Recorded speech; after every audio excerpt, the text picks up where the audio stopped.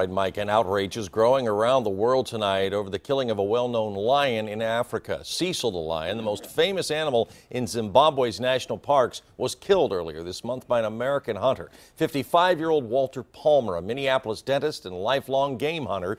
In a statement, Palmer says he didn't know the lion's significance and relied on the expertise of local guides. Palmer belongs to a big game club that also has connections here in Central Ohio.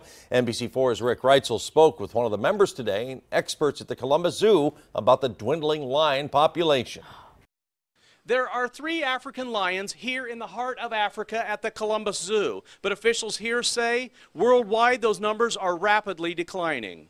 Adam Feltz with the Columbus Zoo says both the population growth and poaching are taking a huge toll on the world's number of lions. We're still waiting to hear if Cecil the lion was killed by the Minneapolis dentist Walter Palmer and whether he was one of those victims of poaching. Bow hunters are most, we do more for conservation than anybody going. We don't want that to happen. Palmer is a member of the same big game club as local bow hunter Ron Ryle, called the Pope and Young Club, but Ryle says that's where the similarities stop. If he did what he did, and he admits it or he's found guilty of it, then he's going to have to suffer the consequences of that. Columbus Zoo's Adam Feltz says there's still hope in reversing the decline in the number of lions. There is hope for the lions. I mean, that's one of our, here at the Columbus Zoo, we really strive to make these connections with our visitors that come every day